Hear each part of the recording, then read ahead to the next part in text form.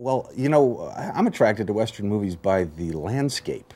I love the visual part of it. I love the feeling of the old country, of the undiscovered world, you know, that the frontierism of it. And yeah, I think to me it's the visual part of it. Actually, after City Slickers, I fell in love with all that.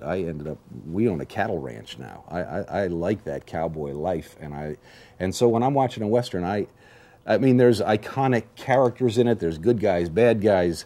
Those kind of lines are drawn. That part, the shoot 'em up part of movies always bores me a little bit, quite frankly. When the shooting starts, I go, all right, everybody's going to shoot for a while, and then the bad guy's going to die or something. But I like the atmospherics of Westerns myself. I remember Unforgiven being, again, that landscape and those characters and the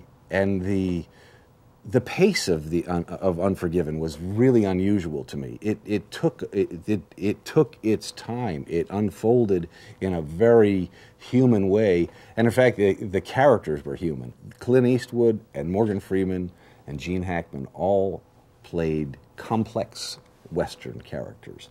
They were human. They were full of flaws. I knew who I was rooting for, but it was a very modern, complex characters as opposed to traditional Western black and white characters.